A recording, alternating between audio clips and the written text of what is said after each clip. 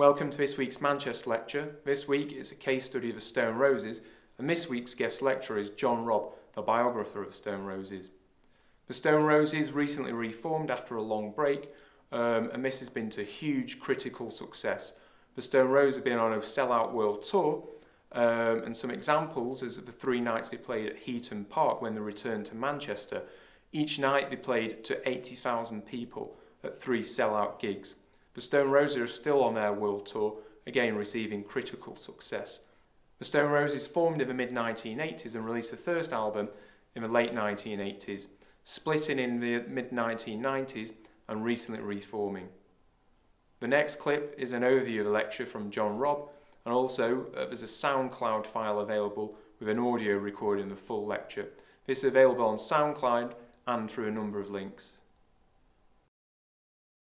The reason why the Stone Roses are talked about after all these decades is probably due to their debut album, which is still one of the greatest debut albums ever released, but also the cultural impact the band made when they burst onto the Manchester scene and the national scene in the late 80s. The band perfectly captured the feeling at the time of the kind of post-acid house culture. The idea that the acid house had a massive impact, which is actually, most people don't really talk about that much these days, but sartorially, drug-wise, culturally, it was really big. But a lot of people didn't particularly get on with the music.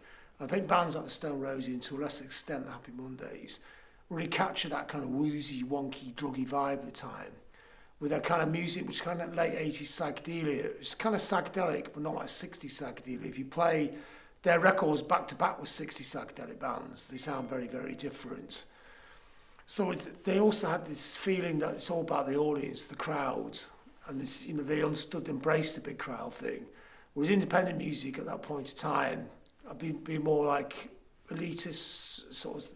It was where people really got it, and it's nothing wrong with elitist music. It's good to have music that belongs to you.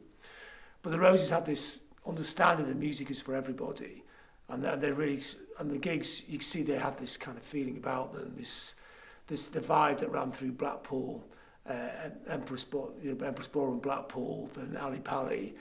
And then Spike Island was really part of that. I mean, Spike Island was a gig, but it felt like a rave, sort of. It had that idea, the vastness of it. And this is in a period that was pre-festival period. I mean, you had Glastonbury and Reading, but it's not like now where every field in England has a festival in it.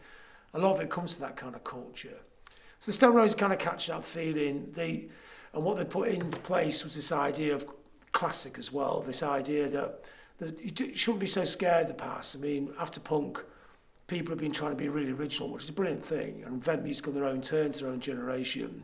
What the Stone Roses did was embrace the classics, the Beatles, Hendrix, Sly Stone, and they kind of sliced it all up and created their own music out of it, which doesn't particularly sound like any of those people, but references them in a certain way.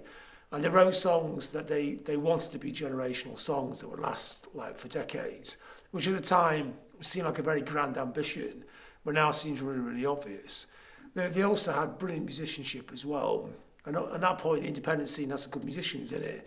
But musicianship in punk was a dirty word, but the Stone Roses kind of reinvented it as something to aspire to. An amazing drummer in Rennie, great guitar player, and Ian Brown, and a great bass player, and Manny. And Ian Brown had this really stunning presence as well, like a proper old school rock star, like Mick Jagger or one of those kind of people. Somebody, there's that shoegazing thing which was around just after the Stone Roses, this idea that it's not about projecting, it's not about being a star.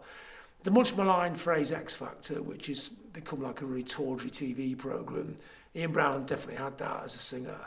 Just that thing where you just walk on a stage and have the crowd in palm of his hands, which is something that people are not even conscious they can do.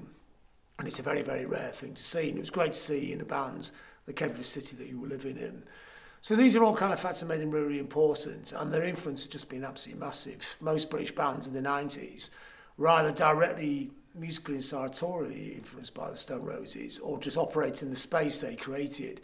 Because in the 80s, mainstream media didn't really deal with guitar bands. It's something that's awkward. You look at the Smiths, they didn't get radio play.